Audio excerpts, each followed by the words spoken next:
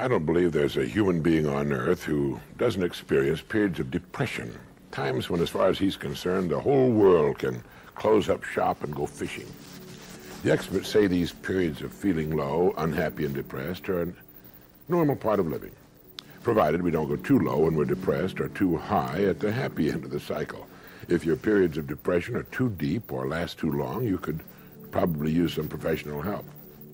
But we all experience these highs and lows, and I've been in a real beauty of a low for the past day or so. Incidentally, these periods of depression almost always follow an illness, even a slight cold. Well, last Sunday morning, I was awakened by the telephone at 5 o'clock in the morning. It was a man I'd known years before who happened to be passing through town and just wanted to call and say hello. At 5 on a Sunday morning, he wanted to call and say hello. But once I'm up for good, so I went to the kitchen to make a pot of coffee. The moment that telephone rang, I was aware that I was depressed. In fact, the telephone had also awakened my wife, who took one look at me and asked me what was wrong. I told her I was feeling a little depressed, and she gave me a very cheering message. If I remember correctly, she said, "Oh, really?" She always has one of those great morale boosters right at the tip of her tongue. But as I was making the coffee, I thought that even though I felt low enough to crawl under the door, I couldn't think of a single human being on earth with whom I'd trade places. And this seemed to have a good effect. And I began to wonder if this is true of everyone. Would anyone agree to physically change places with another person, to forget completely his own life and past, family and friends, to lose completely his own personality, his own mind and abilities, and take on those of another human being, a stranger? Would an old man sitting in the park willingly change places with the child being pushed by in a stroller? Would any woman, regardless of her present life, change places with any other woman on earth? What do you think? Would you? Can you think of a person alive today with whom you'd willingly trade places? I mentioned this to my wife. I asked her the same question, and she said, certainly not. She said no one would, because it would mean losing one's identity, and that a person's identity is his most important possession. Now, to me, this was all very interesting, and I must admit that it went a long way toward restoring my attitude toward myself and the world. And the psychologists agree with my wife. They say that the most important thing to a human being is his identity as a person, and that's the thing he wouldn't trade. And now, a moment for this message. Bring this subject of trading places with someone else up the next time the family sits down at a meal. Give it some thought on your own. It has a way of getting us back on course. How about it? Is there anyone you'd trade with? Thank you. Harvey Mindus, a practicing psychologist and a professor at UCLA, is the author of this marvelous book, Laughter and Liberation, in which he points out that everyone seems to realize the importance of a sense of humor and agrees that it's one of our most valuable faculties. Thinkers, simple and profound, declare that the ability to see the funny side of things and to laugh at ourselves and our troubles is an asset of the greatest magnitude. It can help us contend with adversity, derive greater joy from living, and maintain our sanity. Yet no one seems to know how to cultivate it. The kind of humor that deserves to be called therapeutic is not the kind that enjoys jokes and comic routines, for delightful as they may be, they're contrived and superficial, bearing about the same relation to therapeutic humor as pretty pictures do to art. The kind of sense of humor that can help us maintain our sanity moves beyond jokes, beyond wit, beyond laughter itself. It must constitute a frame of mind, a point of view, a deep-reaching attitude toward life. A cluster of qualities characterizes this peculiar frame of mind: flexibility, in this case a person's willingness to examine every side of every issue and every side of every side; spontaneity, his ability to leap from one mood or mode of thought to another; unconventionality, his freedom from the values of his time, his place, and his profession; shrewdness, his refusal to believe that anyone, least of all himself, is what he seems to be; playfulness, his grasp of life as a game, a tragicomic game that nobody wins, but that does not have to be one to be enjoyed; and humility, that elusive quality exemplified by the rabbi in this traditional story. A wise old rabbi lay dying, so his disciples lined up next to his deathbed to catch his final words. They arranged themselves in order from the most brilliant pupil to the most obtuse. The brilliant one bent over the prostrate form and whispered, "Rabbi, what are your final words?" My final words, murmured the ancient rabbi, are, life is a river. Well, the disciple passed it on to the person next to him, and the phrase traveled like wildfire down the line. When it reached the oaf at the end, however, he scratched his head in perplexity. What does the rabbi mean, life is a river, he asked. Well, that question, of course, traveled back up the line. What does the rabbi mean, life is a river?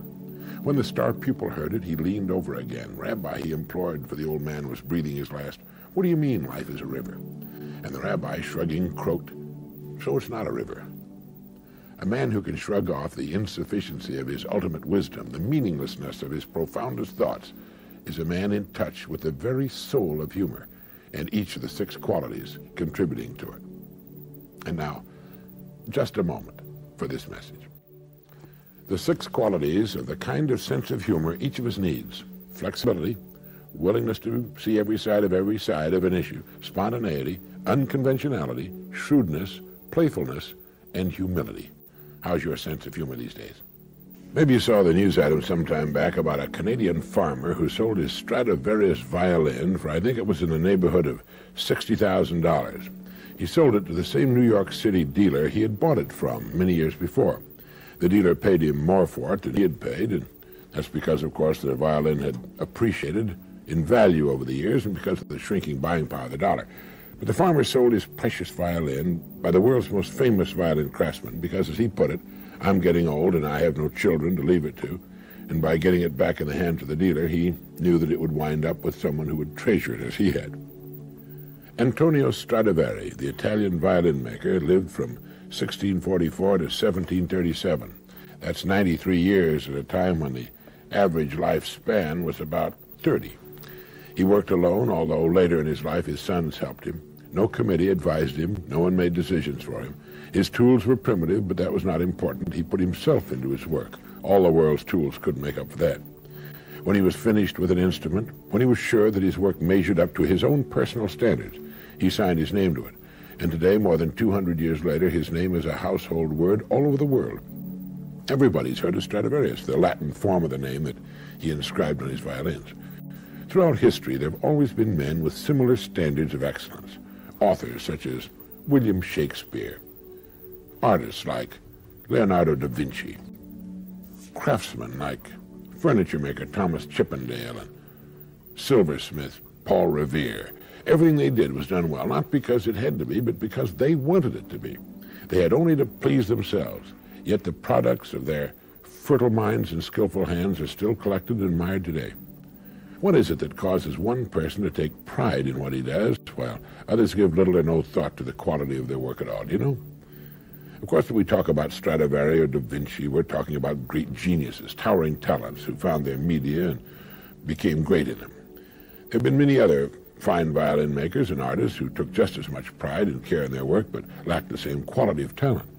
There are even today many thousands of craftsmen who will not turn out shoddy work and who are proud to sign their names to their creations. They're in the minority, perhaps. They've always been in the minority. But the respect for quality never changes. It still commands the highest price. It's still revered wherever we find it. And the person creating it has gained for himself 2 precious assets. First, he's built the kind of security that lasts a lifetime. He need never worry about his income. And second, his work is a source of satisfaction and joy to him. He derives deep satisfaction from being an uncommon person. And now a moment for this message. People who set their own high standards to which they make themselves measure up lead enjoyable, exciting lives. Each task they begin is a fascinating contest to achieve their own standards of excellence.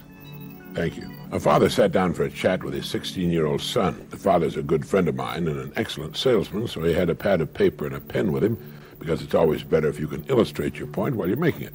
And while his son watched with interest, Jim drew a fairly good likeness of a goose. And behind the goose, he drew 3 eggs. And he said to his son, Jimmy, those are golden eggs.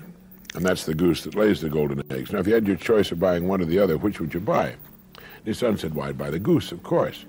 Of course you'd buy the goose, his father said. You'd invest your money in the goose because it could go on laying those golden eggs for years. Sure, his son said, anyone would. Yes, Jim went on, anyone would if they were presented it in this way.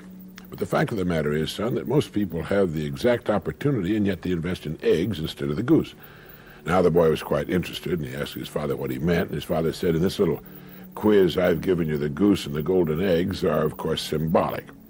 The golden eggs people invest in are represented by their homes, cars, television sets, furniture, refrigerators, stoves, boats, vacations, all the good things they can buy.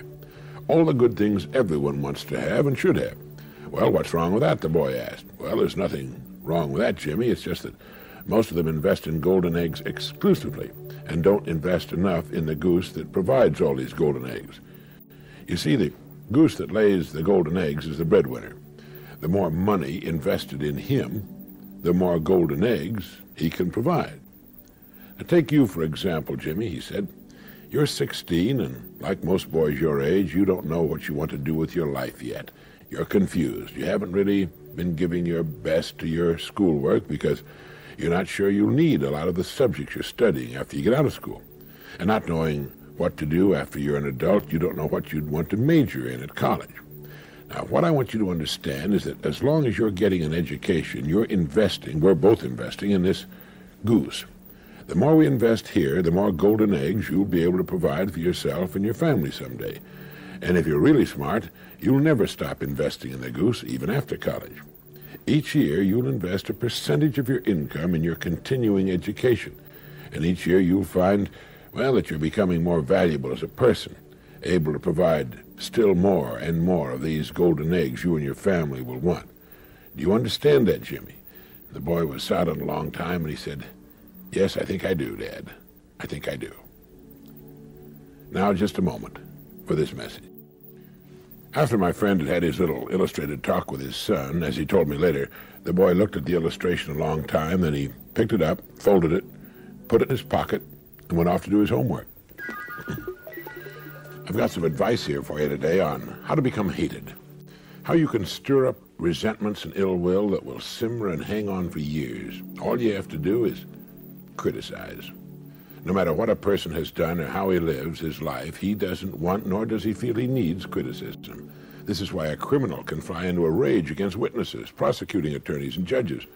Although he may have committed the most serious crime and knows full well that he's committed it, he deeply resents those who by their actions are critical of him. The unfaithful husband or wife will, as often as not, fly into wounded self-pitying rage when confronted with evidence of his or her infidelity. Now, I'm not saying that people should not be criticized for criminal or moral misconduct, but I am saying that criticism makes a person try to justify himself. It wounds his precious pride, hurts his sense of importance, and thoroughly abuses and arouses his resentment against the person who, or persons, doing the criticizing. When we criticize another person, we set ourselves above him. We become the figure of authority and place the other person in an inferior position. He automatically, well, he doesn't like us. We put the other person on the defensive, and even if he doesn't say anything and accepts the criticism meekly, it rankles. When the husband at the bridge table says to his wife, "Well, my dear, you bid that hand like a certified moron," she might not say anything. She might not say anything at the moment, that is, but she'll secretly pray for a miracle that will deliver a sawed-off shotgun into her hands. The other players squirm in embarrassment, and what does it accomplish? As Junius wrote, it behooves the minor critic who hunts for blemishes to be a little distrustful of his own sagacity. The best rule to use when criticism springs to your mind is to wait. Wait a while, and try to look for the reasons behind the act you would criticize. It's also a good time to ask oneself, who am I to be criticizing others? Am I really all that great and pure and all-knowing and perfect? By all means, wait until the heat of anger is dissipated. This is one of the world's most difficult things to do, and it takes a very mature person to master the wisdom and self-control to withhold criticism. But it's the way to greatness, and one of the best-known ways to earn the respect and or love of others. People know when they've done something wrong or foolish, and they usually know that you know it too. And when you refrain from being critical, they're grateful. They respect you. Often as not, they'll be much tougher on themselves and make a concerted effort to avoid making the same mistake again. It's been said that the legitimate aim of criticism is to direct attention to the excellent. The bad will dig its own grave, and the imperfect may safely be left to that final neglect from which no amount of present undeserved popularity can rescue it. It's a good line to remember. And now, just a moment for this message. As old Epictetus put it, Do not give sentence in another's tribunal until you have been yourself judged in the tribunal of justice. The key to overcoming the urge to criticize others is to wait. Wait a minute, or an hour, or a day, or forever. It's as though the American people have won themselves another first. It's believed that the United States is now the blubber capital of the world. Someone has said that if, through some magic, all the excess weight of all our citizens were removed from their bodies and piled in one place, it would reveal itself as a great glistening, quaking mountain about the size of San Gorgonio Mountain, which rises 11,485 feet above the Mojave Desert in Southern California. This mountain of avoirdupois would represent the millions of tons of food that we've put away beyond what we need for good health and good-looking figures. I spent a long weekend at a resort hotel near Miami, Florida not long ago, and sitting at the pool, I looked around and marveled. It looked for all the world like the sea lion house at an oceanarium. It's amazing that human skin can stretch that far. There are, of course, two great contributors to this sad condition. One, our high standard of living and our abundance of good food, and two, mechanization. We don't walk anymore, we drive. Even kids don't walk much anymore, and adults are getting to the point where their legs are threatened with extinction. Weak, flabby, almost vestigial things, barely able to totter short distances under the abnormal weight pressing down upon them from above. Just as the man's life is automated, so is the woman's. Much of her work is being done by pressing buttons or flicking switches. She doesn't mix cake batter by hand or beat rugs or use a washboard or a broom or wring out and hang up clothes to dry, and all of this is good and can add years to her life and keep her looking much younger and healthier if she doesn't kill herself years too soon or destroy her appearance by becoming too fat. A woman who is 10 pounds overweight is doing to herself exactly what a woman of normal weight would be doing if she got out of bed each morning and then picked up 2 5-pound buckets of sand and then carried them with her every step she took until she fell exhausted into bed again at night. And the strain on her heart, on her poor feet and legs and muscles and tissues is the same too. And 10 pounds leads to 12 and then 15, and before you know it, it's 50 if you don't do something about it. And anybody, man, woman, or child, can lose weight any time he wants to. All a person needs to do is to quit eating more food than the body needs for fuel. Walk more. Do more things calculated to burn up some of that stored blubber. But above all, stop eating so much.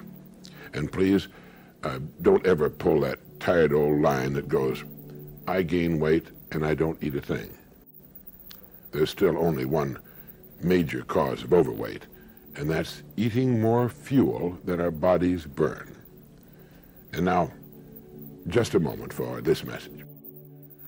Becoming overweight is not a normal part of the aging process, and it makes no difference if all your ancestors were fat, and all it does is make you age faster and die younger. So don't do it. Thank you.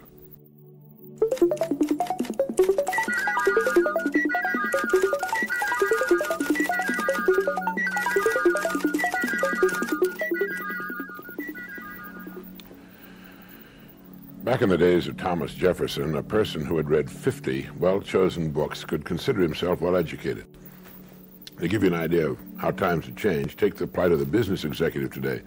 Within the past 2 years, more than 1,000 books have been published on the subject of business alone, to say nothing of the massive flow of magazines, newsletters, digests, research report films, tapes, and other media. 100 years ago, the largest college library at Harvard contained 212,000 volumes. The next largest at Yale had 95,000. Today, Harvard's library contains 8 million books, and Yale's more than 5 million. It's estimated that some 2,000-odd pages of print are being produced each minute. It's become a veritable avalanche. Even assuming a man reads about 3 books a week during a reading lifetime of 50 years, he cannot possibly read more than 1/25th of 1% of the world's books, no matter how accessible they might be. So what's the answer? It's selectivity. As we look at the sum of the world's knowledge, we see that the most valuable thing an education can give us is not mere learning, for that must always be severely limited, but judgment, which allows us to choose and select and compare and fit together the fragments of knowledge we're able to accumulate, the kind of knowledge we want and need for whatever it is we want to learn and do. Part of the solution lies in improved storage and retrieval systems, computerized catalogs, microfilms, electronic indices. Using modern methods, a printed page can be reduced in size to 1/1000th, so that an entire book can be printed on an ordinary catalog card. And that's only the beginning. Devices now exist that can reduce a page's area as much as 1,000,000 times, so that a whole sheet of data can be put onto a microdot small enough to be pasted inconspicuously on top of an ordinary comma. And in the near future, using an electron microscope and tiny dots of metal film, we'll be able to store 1,000 books of 500 pages each on an area no larger than the proverbial head of a pin. Soon micro-libraries will become feasible. All the world's books can then be put on a desktop or in a single cabinet. The living room or den archive will become commonplace. But the problem of time remains. Even if you had all the books in your living room, reading then would still be impossible. So no matter what system comes along, it's still a matter of selection. It's still a matter of finding what you're interested in and then getting the best books and other material available for your subjects. This also demands a kind of ruthlessness the average person finds hard to muster if he understands the problem at all. He must force himself not to read any part of the mountain of material that does not contribute to his real interest, and that's tough. And now, a moment for this message.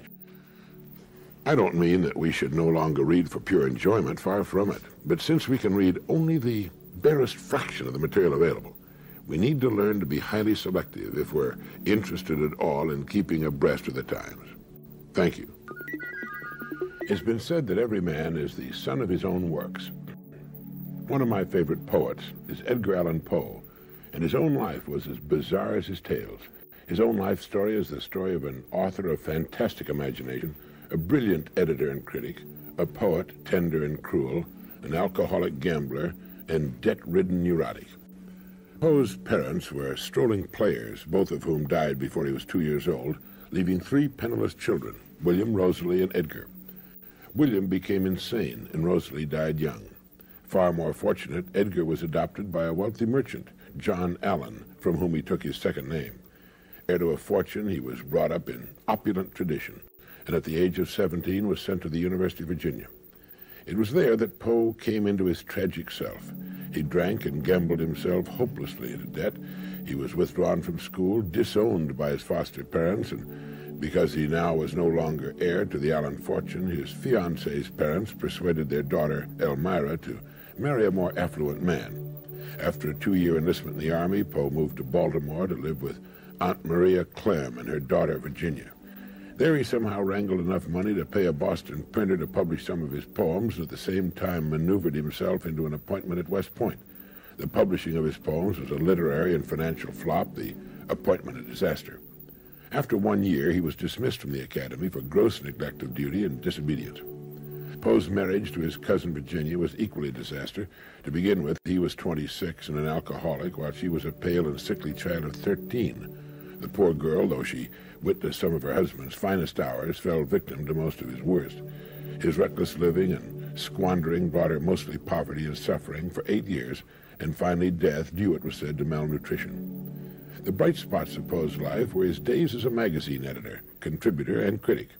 As editor and critic for the Southern Literary Messenger, he brilliantly tore apart many of his contemporaries and their insipid works. His own crowning work, The Fall of the House of Usher, was published. The Bottle and Debt cropped up again and again, almost as hurdles between a series of magazine associations. The highlight of this period was the publication and enthusiastic reception of his great poem, The Raven. Poe became a social lion, but financially he received only about $10 for the work. His tragic end started on a note of happiness. Learning that Elmira, his youthful sweetheart, had been widowed, he proposed to her and she accepted. Happily en route to Richmond for the wedding, he stopped off at Baltimore and just disappeared. And now, a moment for this man. Nobody knows what happened to Poe in Baltimore. He simply disappeared and was found a few days later in a pitiful drugged condition. It was all over. He died of a violent brain fever, and John Donne, the great English poet and clergyman who lived at the turn of the 17th century, wrote, "Our creatures are our thoughts, creatures that are born giants. My thoughts reach all, comprehend all. Inexplicable mystery. I, their creator, am in a close prison, in a sick bed, anywhere.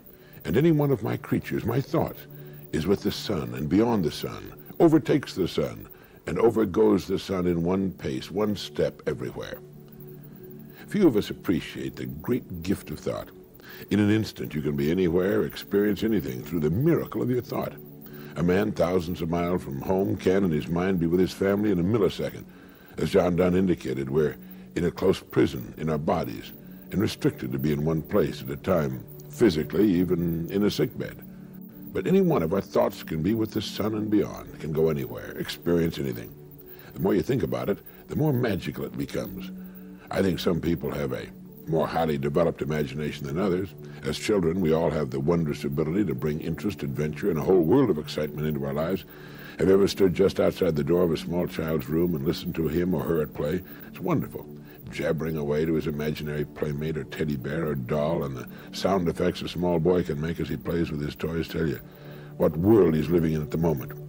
As we grow older, we tend to put away the exciting world of imagination, except for the highly creative person. He keeps it alive. It changes, but remains a vital part of his existence.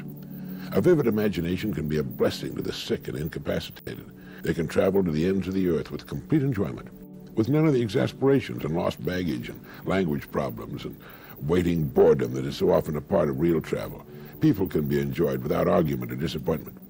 It's reported that disadvantaged children often live so much in their imaginations that as they grow older, they fail to take advantage of opportunities which exist in the real world. They wake up in so bleak and forbidding an environment that they immediately escape into the world of fantasy and remain there during all of their waking hours. Man would not be man if his dreams did not exceed his grasp. And the dream, the imagined better world that becomes a goal instead of mere fantasy and escape, can and does become the real world. It's the imagined world of the future that keeps the student at his books, the workman at his job, the wife at her housework. It's what makes the driver mount the cab of his truck and the surgeon scrub up for another operation and the salesman make another call. The imagination is man's most precious gift, and it's with us every day of our lives. Maybe that's why we sort of tend to take it for granted.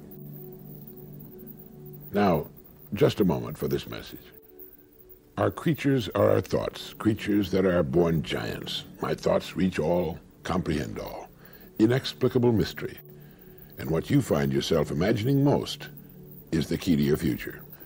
You ever get mixed up with the pronouns I and me? Millions of people do. You find yourself saying, why don't you come with John and I, when you should say, why don't you come with John and me? If you find yourself making this common error, and others in English, let me recommend a good book for you, written by Bergen Evans, one of the country's best-known authorities on English, and published by Random House. It's titled Comfortable Words. On this particular problem, Bergen Evans has this to say. We often hear, he gave it to John and I. The grossness of the error is made clear if the recipients are put into separate sentences. He gave it to I would surely grate on any ear. The construction, which is common among the half-educated but is never heard among the educated or the uneducated, seems to have had its origin in a fear of the word me in combination with another pronoun. Possibly those who use the gave it to John and I construction had been furiously rebuked or savagely derided in their childhood for saying John and me did this or that. Someone shouted John and I at them or made them stay after school and write John and I on the blackboard 200 times, and John and I it thereupon became in all circumstances. Certainly many middle-class Americans seem afraid of the word me. Some panic-stricken say he gave it to John and I. Others use the equally ghastly, less incorrect, but more affected and self-conscious. He gave it to John and myself. So then the trick is, if you are troubled by this one, to say the sentence first mentally and leave the other person out of it. To yourself, say, he gave it to me. Then aloud, say, he gave it to John and me. Another common error is found in the misuse of the contraction don't. It stands for the words do not, and it is considered substandard to use it for the words does not. If you mean does not, say doesn't, as in the sentence, it doesn't make any difference. You wouldn't say it do not make any difference. And did you ever wonder why the word Mayday is used as the international distress call? It comes from two French words, Mayday, meaning help me. Another word frequently misused is livid. Livid and vivid are almost exact opposites, yet they're frequently confused. Livid is a particularly gruesome shade of blue, a leaden gray tinged with blue. It's the color of corpses and bruises. Etymologically, it's related to lavender, and synonyms are pale, wan, ashen. Vivid means vigorous, intense, brilliant, bright-colored, It comes from the Latin word meaning to live, and it's related to vivacious, and its synonyms are clear, lucid, bright. If you like the English language, get the book Comfortable Words by Bergen Evans. Make sure the kids read it too. It could do a lot for their grades in school. And now, a moment for this message. To be able to effectively communicate with others is a priceless asset, and it's one any person can acquire. Do you know that goodbye is a slurred contraction of God be with you? Once upon a time, there was a man who felt he'd reached the end of his rope. It seemed that all the interest had suddenly vanished from his life. His creative wells had seemingly dried up. He still had his work, but it suddenly seemed meaningless to him. Even his family and his home receded darkly in his mind. And finally, nearing the point of desperation, he went to see his old friend, the family doctor. The doctor listened to his story, saw the depths of his depression, and then asked him, "When you were a child, what did you like to do best?" "I like to visit the seashore."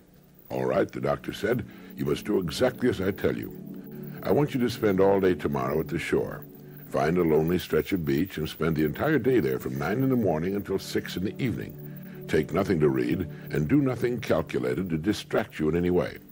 I'm going to give you 4 prescriptions in order. Take the first at 9, the second at 12 noon, the third at 3 o'clock, and the last at 6. Don't look at them now. Wait until you arrive at the shore tomorrow morning." Well, the man promised he'd take the doctor's advice, and the next morning, a little before 9, he parked his car on a lonely stretch of beach. There was a strong wind blowing in from the sea, and the surf was high and pounding. He walked to a sand dune near the seething surf and sat down. He took out prescription number 1, opened it, and read it. It said, "Listen." That was all that was written on it, the one word, listen. And so for 3 hours, that's all he did. He listened to the sound of the buffeting wind and the lonely cries of the gulls. He listened to the sound of the booming surf. He sat quietly, and he listened. At noon, he read the second prescription. It said simply, "Reach back." And so for the next 3 hours, he did just that. He let his mind go back as far as it could go, and he thought of all the incidents of his life he could remember, the happy times, the good times, the struggles, and the successes. At 3 o'clock, he tore open the third prescription. It read, "Re-examine your motives." And this took so much intense thought and concentration that the remaining 3 hours slipped quickly by. For 3 hours, he re-examined his motives, his reasons for living and moving closer to fulfillment. He clarified and restated his goals. And at 6 o'clock, under a gray, darkening sky and with a taste of salt spray on the wind, he read the fourth and final prescription. It read, "Write your worries in the sand." There had been one thing that had been worrying him particularly, so he walked to the hard sand and with a stick wrote this worry in the sand and stood looking at it for a moment. Then as he walked toward where his car was parked, he looked back and saw that the incoming tide had already erased his worry. He then got in his car and drove homeward. And now, a moment for this message. My old friend Norman Vincent Peale told me that story many years ago about the man, the seashore, and the 4 prescriptions. Listen, reach back, re-examine your motives, and then write your worries in the sand. Money. It's great stuff, but does it make you happy? I read an interesting story in Forbes magazine about 3 young men, all in their middle to late 30s, who had formed a successful electronics firm and sold out to a much larger company for several millions of dollars, making each of the 3 quite rich. Each of them was asked by the Forbes reporter, has this wealth and the leisure, the opportunity to now do anything you want to do, made you happy? In each case, the answer was no. I know that sounds ridiculous to many, but it's true all the same. The proof that it is true is that each of the 3 young millionaires soon went right back to work to start all over again. One of them, in the style of Thomas Edison, sleeps in his lab on an air mattress so as to never be far away from his work. They all tried the life of leisure, and they all gave it up as an unhappy, unfulfilling, unrewarding, and boring form of existence. They found that they were happiest when they were working hardest to achieve the success and riches they finally won and then didn't want. One of them said that he and his wife decorated their home and spent too much money doing it. Another sailed a new boat to Europe in the transatlantic race. Another bought an expensive sports car, but soon they were all back at work. 3 out of 3, 100%. It should tell us something. It reminded me again of Irving Kristol's comment in the New York Times Magazine. He said, being frustrated is disagreeable, but the real disasters in life begin when you get what you want. He was referring to something quite different, but the same philosophy all too often applies to a person and his goals. The other night at a dinner party, I met an old friend whom I hadn't seen in some time. He had recently retired and is quite well-to-do financially. I asked him how he likes his retirement, and he said, "It's awful. We've gone all over the country fishing. The rest of the time I've been working in my garden, and I'm going crazy without enough to do. I want a job. I'll even work for nothing." Later, my wife told me that his wife had told her privately that if her husband doesn't find something soon that can occupy 4 or 5 hours a day of his time, he wasn't the only one that was going to lose his mind. She was going to lose hers too. So man strives all his working career for leisure and financial security, and when he gets it, he's miserable. With the 3 young millionaires, it wasn't so bad. They could go right back to work again. With my retired friend, that isn't so easy. The answer? It's to understand in advance that we need something interesting in which we can busy ourselves for a good part of our days. Time off is fine if you have something to come back to, something that needs to be done and which you enjoy doing. Understanding this in advance, we can plan in advance. We can make sure we develop an avocation that will keep us in the stream of things, keep us busy as much as we want to be busy after we retire. The story of the 3 young millionaires proves we need it. And now, a moment for this message. So what's your avocation? What are you going to be able to lose yourself in when you have more time on your hands? Better start planning for it now. Leisure time and people just don't seem to get on well together. Thank you. Did you know that a famous agnostic inspired the writing of one of the most famous biblical novels of all time? One evening in September 1870, 2 men riding a train across Indiana struck up a conversation. Soon they began arguing about the inspiration of the Bible and the message of Jesus Christ. Robert G. Ingersoll, internationally famous as a challenger of Scripture's message, was trying to convince General Lewis Wallace that he didn't know what he was talking about. General Wallace, better known as Lew, the Indiana-born officer, fought through the whole of the Civil War. He participated in many lesser engagements and then took part in the bloody Battle of Shiloh. Later, he prepared the defenses for Cincinnati and was made commander of the 8th Army Corps. After hostilities ceased, he resumed his legal practice. But the lawyer and veteran of many battles was unable to cope with the brilliant Robert G. Ingersoll. He felt frustrated and defeated when he parted company with the noted agnostic, having failed to make any dent in the network of arguments with which Ingersoll defended himself from the challenge of faith. As a result, Lew Wallace went home determined to write a novel that would serve as a powerful argument for the divinity of Christ. Finished while he was serving as governor of the territory of New Mexico, it was entitled Ben-Hur, A Tale of the Christ, one of the most popular books of this century. It presents the message of the New Testament within a framework of vigorous action that involves believable characters. Ingersoll didn't live to realize it, but the story his argument inspired became widely read even in regions of the United States where all novels had previously been frowned upon as immoral. The book spread all over the world. It was translated into dozens of languages. And when Lew Wallace saw the set for the Broadway version of his book in 1900, he exclaimed, "My God, did I set all this in motion?" The chariot race, which was famous on the stage, was also the high point of the 2 motion pictures made from the book, one in 1927 and another in 1959. The latest one cost $15 million to produce and cleaned up at the box office. Within 8 years of the time it was published, Ben-Hur sold over 500,000 copies, unheard of in those days. It later sold 5 million copies, and is still available in a number of editions. But it wasn't just a case of a general hitting it lucky with his first book. Lew Wallace had always written. He began his first book, The Fair God, A Tale of Cortez and the Conquest of Mexico, and he was just 18 years of age. Later, as ambassador to Turkey, he wrote his last book, The Prince of India, at the age of 66. Well, it's quite a story. Not just Ben-Hur, but the way it happened to be written and what happened to it afterwards.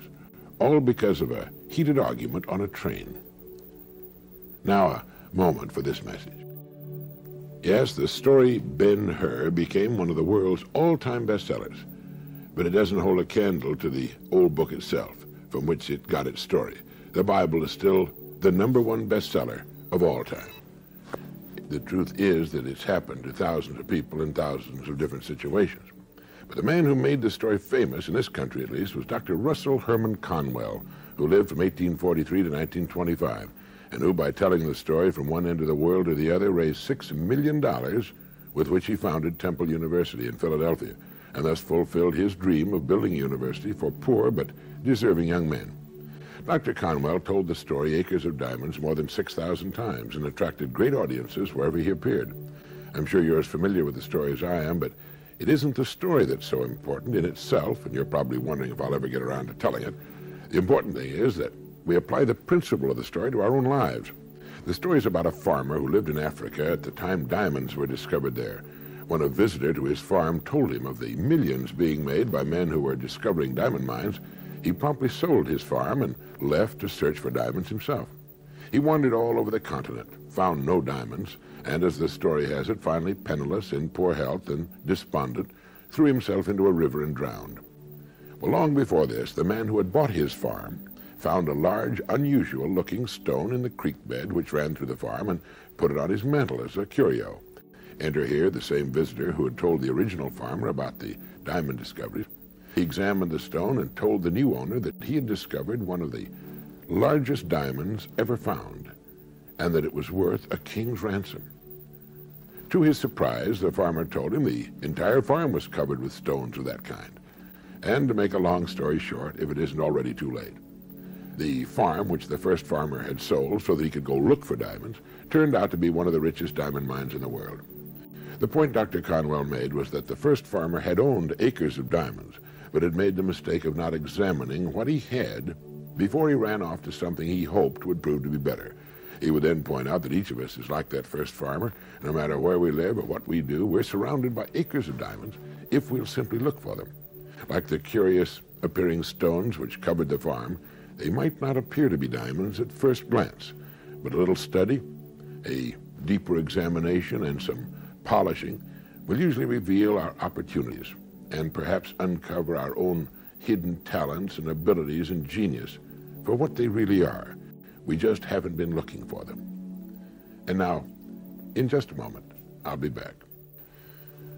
Acres of Diamonds. It's a good story to tell the youngsters over the dinner table. It's the kind of story we all need to remember from time to time and look for our own. Thank you. Let me give you a little known fact today that will increase your effectiveness in anything you do. It applies to doing a job, making more money, playing golf, cooking, raising children, teaching, anything at all. Now, while this has long been known by the most successful people of the world, it seems to have escaped the great majority. Whatever it is that you would like to do better, act as though you're a top-flight expert at it. And if you continue to play this part long enough, you will become an expert. When Arnold Palmer was 10 years old and on his way to becoming the world's greatest golfer of his time, he used to pretend that he was playing in national tournaments. He would even pretend to be the sports commentator announcing that the champion, Arnold Palmer, was now getting ready to tee off. You can take a great many strokes off your golf game simply by pretending you're playing in a great tournament, and that every time you swing or putt, you're surrounded by a large gallery and the television cameras. You'll find that you take more time, line up your shots better, and swing more like the pros and less like the duffers. If you can get a mental image of the person you would most like to become, begin now to act as that person would act in everything you do. Gradually, imperceptibly, you will actually become that person. It goes back to what the great German poet and philosopher Goethe once said. Before you can do something, you must first be something. Before you can do what you would most like to do, you must first become the person who can do it. A woman cooking dinner has only to act like a great chef to turn out a better meal. The student who begins to act like a top student will begin to get better grades. You can even look much better by simply acting like the person you would most like to look like and be like. The secret is to get and hold fast in your mind the mental image of the person you would most like to be. Then in every situation you act and talk as you feel that person would. You make the kind of decisions you think that person would. This is the way to constantly grow into a better, more effective person. You immediately begin to act with more confidence, and confidence is the first step to accomplishment. As your accomplishments begin to grow, which they most certainly will, real confidence slowly takes the place of the part you've been playing. Now, your life will not be transformed overnight. There'll be no sudden miracles, perhaps, but steadily, day by day, you'll grow into the image you hold in your mind. If you doubt this, try it for 30 days and watch what happens. You've got nothing to lose. The time is going to pass anyway. Why not put it to work? Becoming the person you most want to become. It's the trick of the experts in every field. And now, just a moment for this message. Life is much too short to live fearfully, to settle for less than the best that's in us. We can become only what we expect of ourselves. We must act the part before it can become real. There's a marriage counselor who's had a lot of success in saving marriages on the brink of dissolution by suggesting that whenever one of the partners starts an argument, the other partner should make him or her laugh. Real trouble begins when laughter goes out of a marriage, he said. One husband says, "How in the world can I get her to laugh? She hasn't laughed in 3 years. And so he asked him, "What made her laugh 3 years ago?" And the husband thought for a moment. He said, "I think I fell on the ice in front of the house." Then you've got the answer. Whenever she starts an argument, fall down and make her laugh. Well, this made them both laugh, of course, and the doctor went on to suggest that the husband think of anything that might be silly enough to get them both laughing. Stick celery in your ears, anything, he said. I remember many years ago we were rehearsing a dramatic radio series in Chicago, and the rehearsal had been going very badly. The script wasn't the best. A couple of the actors and actresses weren't happy with their parts. The director was getting edgy, and just as we were about to moodily try to do the dress rehearsal, since time was slipping away from us, one of the actors went out of the studio for a moment and returned suddenly with loud moans, staggering crazily, his eyes crossed and with the ends of a pencil protruding from his ears. He had broken a long yellow pencil in half and had stuck the broken ends into his ears. From one ear, the end with the eraser stuck out, and from the other, the pointed end. Grisly as the sight was, it really made us start to laugh. It threw us, including the director, the engineers, the sound effects people, and the musicians, into fits of uncontrolled laughter until we were helpless with tears running down our face. From that point on, we were all right, and the show was one of the best we did that year. Laughter is wonderfully therapeutic. If your kids get into an argument, give them each a cloth or paper towel and put them on opposite sides of the same window with instructions to clean it. No matter how angry they may have been, just looking through the glass at each other, cleaning the window, will soon have them howling with laughter, the argument forgotten. There was a doctor who made it a practice to look for pictures in magazines and newspapers of people laughing hard. He cut them out and pasted them in a scrapbook. And when the book was full, he took it to the hospital and let the nurses pass it around the wards. You can't look at other people laughing without laughing yourself. And the effect on the patients and nurses was wonderful. Perhaps this is why good comedians are among the highest paid of the world's performers. People need to laugh. You can't feel worried or depressed when you're convulsed with laughter. It seems to have a beneficial effect on the human mind and body. We're the only creatures on earth who can laugh, and the only ones with enough problems to need to laugh regularly. And now, just a moment for this message. I remember reading about a husband who, when he had a nerve-wracking day at the office, would come home with his hat on backwards. If his wife had had a bad day, she'd wear her apron backwards. In either case, it would start them laughing and clear the air. Thank you. In a large Western company, the vice president in charge of sales retired.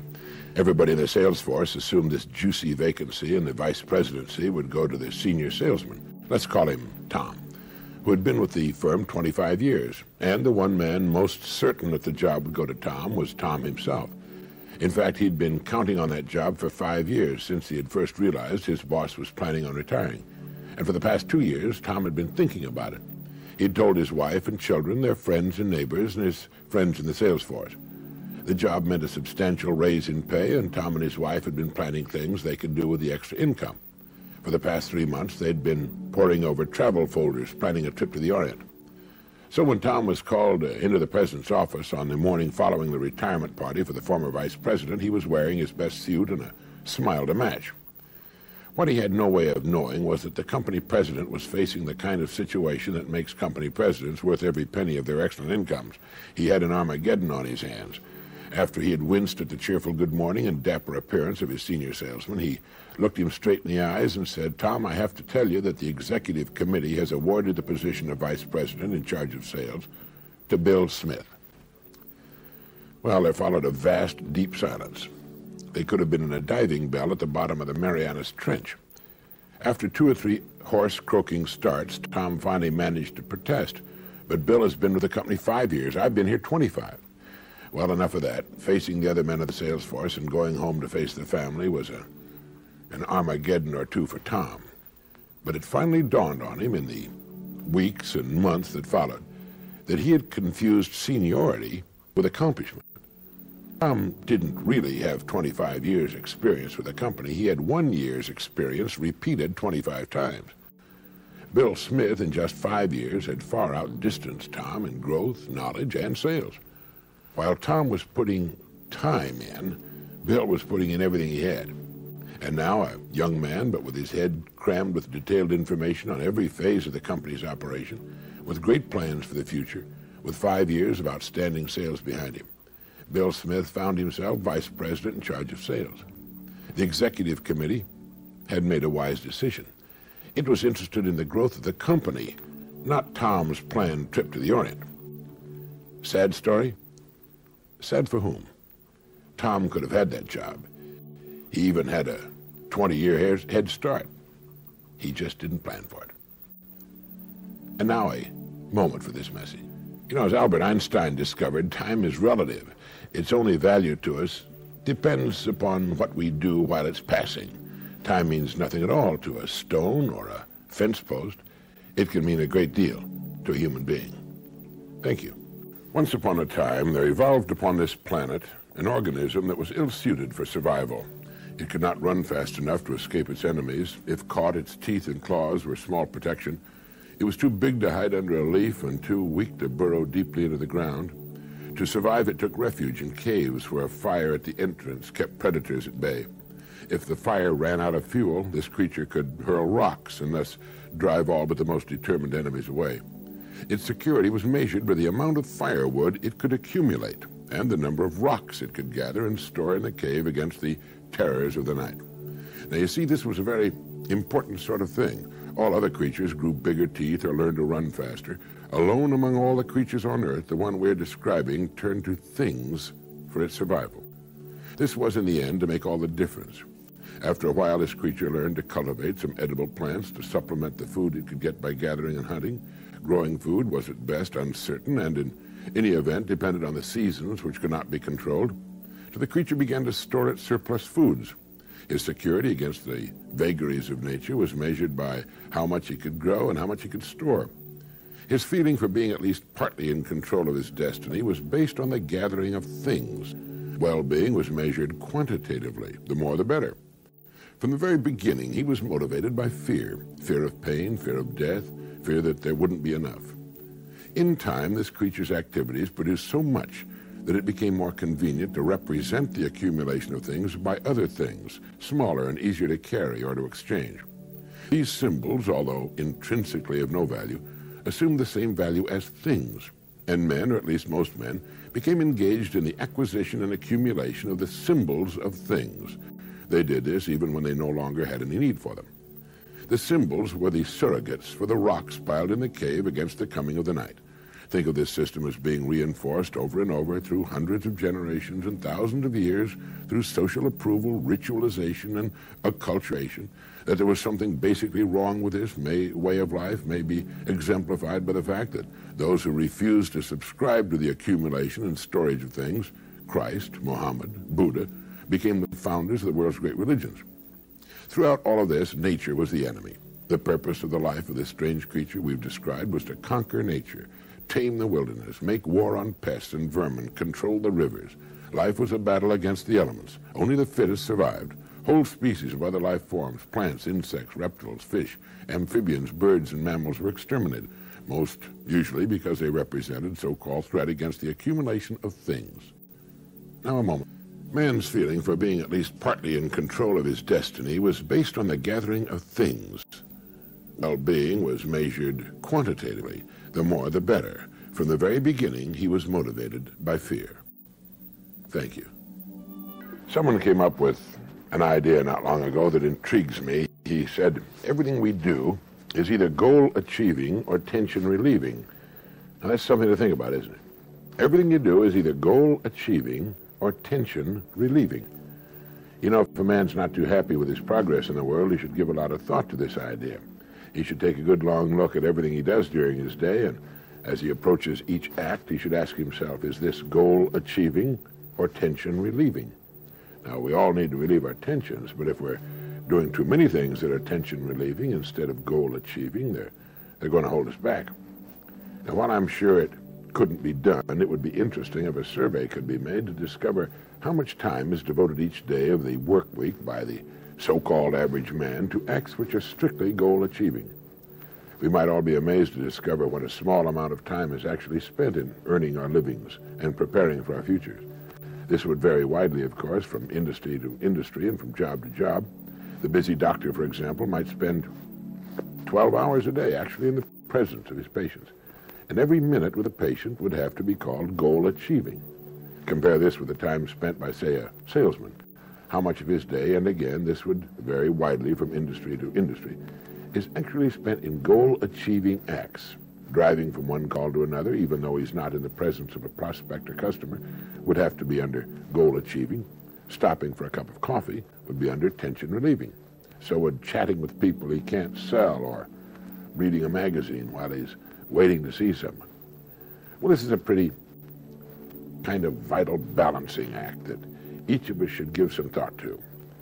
Going overboard in the tension-relieving department could lead to some serious problems in the future. Now, Samuel Johnson once said, "Every man is, or hopes to be, an idler. But like everything else in the world, there is a time to be idle and a time not to be idle. If you want to be idle later, in comfort, it's a good idea to make sure you're not spending too much time in idleness now." At any rate, I think it can be said that the success of a person in any undertaking will hinge directly upon his making certain that the majority of his daily acts are goal-achieving, and that he relegates to a secondary position those acts which must be classified as tension-relieving. It might be worthwhile carrying a little piece of paper and making a note as we do things during the day. Is this tension-relieving or goal-achieving? Now, just a moment for this message.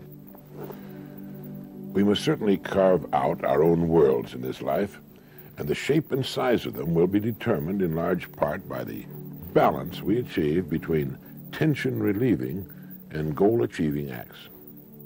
Thank you.